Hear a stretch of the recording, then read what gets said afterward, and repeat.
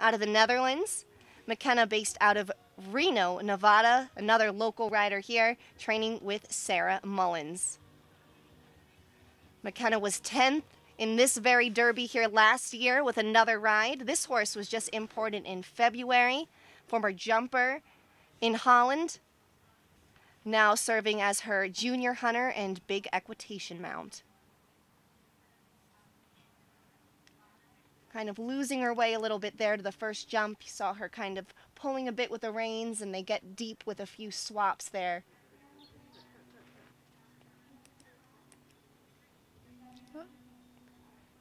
And again, a little bit of a swerving path there to fence 2 with some lead changes.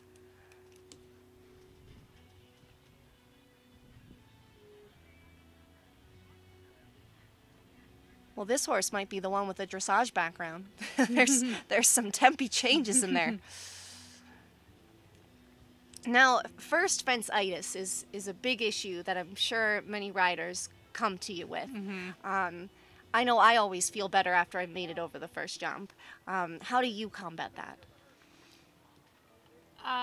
Well, when I work with clients on that, if someone comes to me with that, you know, really we talk about how they can create a mental focus that's earlier than the first jump. So rather than allowing the first jump to tell you whether you've got what you want and you're in your groove, that you pick a point, I call them checkpoints, that you place, you know, in this round it might be as you come around the wine barrel, like, do you have the canter you want? Do you know, whatever it is that they're working on with their horse, they kind of make a point where they're going to achieve those goals. Okay. And so then we take the focus off of, am I finding the distance, that can make you very tense and worried, and feeling like you've already sort of accomplished what you need to do, so that you have some trust and confidence then as you canter up to the first jump, because you've already reached a target rather than allowing the jump to be the sole target.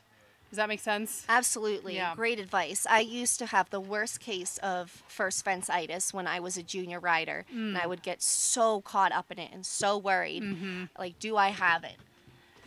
And unfortunately, McKenna having some trouble here. A second refusal coming out of the double. That's too bad. She'll have one more attempt here. Hopefully they can finish. Absolutely. It's a tall order for these young kids to come out here at a venue like this. There you go. Good for her. But for me, I that makes perfect sense, because what fixed it for me was not focusing on the jump, but my pace. When I had the pace going, then everything was right there. Right. But instead of trying to micromanage that distance to the first fence, if I improved my pace, then you know, everything came together. Right, absolutely.